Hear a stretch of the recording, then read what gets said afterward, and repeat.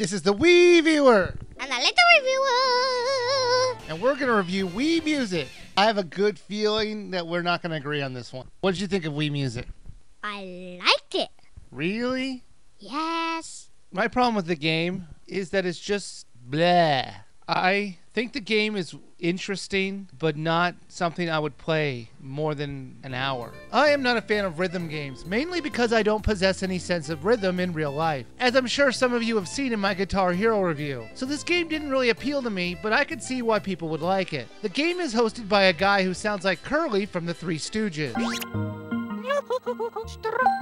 There are lots of different sounding instruments in this game to play. However, the instruments are just basically props, with one exception that I'll get into later. It'll automatically play the notes it needs for the song. Your only job is to keep the rhythm. Some of the instruments were obviously just filler. The dog suit for one. I don't consider barking like a dog a viable instrument. On some of the instruments, if you hold the C button or the B button, it'll change the tone and pitch of the note you're playing. There are 4 different ways to play the instruments. They range from simple to complicated. The easiest and the less tiring is the trumpet style controls. You use the 1 button to make the notes, and if you're feeling a little bit rebellious, you can switch it up with the 2 button. Piano style is as simple as thrusting the Wiimote up and down like you're playing the keys on a piano. Guitar style is played by extending the nunchuck out and holding it like you're holding the neck of a guitar, and you make the motion of strumming the guitar with the Wiimote. Lastly is violin style, where you hold the nunchuck outward like you're holding a violin, and you move the Wiimote back and forth like you're using a bow to play the chords. Most of the time it seemed to read my actions correctly, so I can't complain about that, but it sure did get tiring quickly. The one exception to the simplistic play is the ability to completely control playing a drum set. However, to do this, you'll need to pull out your Wii balance board from the closet. It was extremely complicated to control, but if you really worked at it, you could get it down and just really amaze your friends. The actual game can be played with up to 4 people in your band. That means you can have 4 separate people playing 4 separate instruments at the same time, and that's pretty amazing. There is a very extensive training program in this game, so if you really want to get into the advanced features of the game, it'll do a good job training you. Plus, when you complete a training program, you'll get more songs unlocked. However, most of the game you'll be in a jam session where you'll pick one of the few backgrounds and rock out to the song you choose.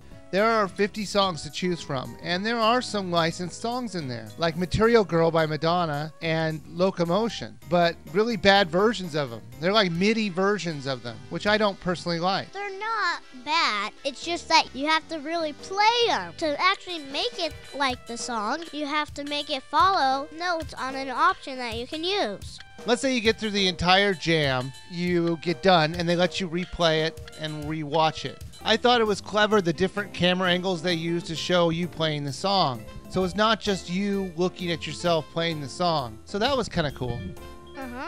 I agree. They let you go through the entire song even if you make a ton of mistakes. They always go to the end. And then you rate on how you did. That's the major flaw in this game. The game doesn't care how you did, and I think that's a major problem. Why not just give yourself 100 every time? It's like when you're in school and the teacher says, you grade your own test. You give yourself an A. What are you, insane? You don't give yourself an F. Nah, but I do grade the ways I would do. After you get done, they let you make your own CD cover, which I thought was cool because you can customize it any way you really wanted.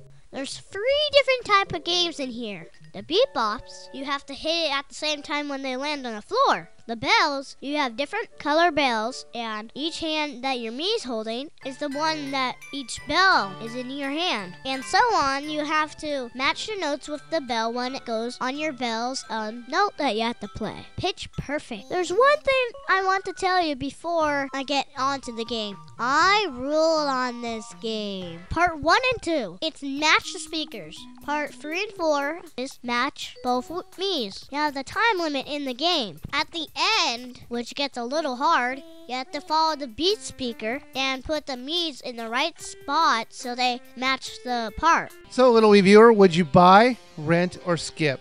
Rent. So you wouldn't buy this game? Well, the game is really short.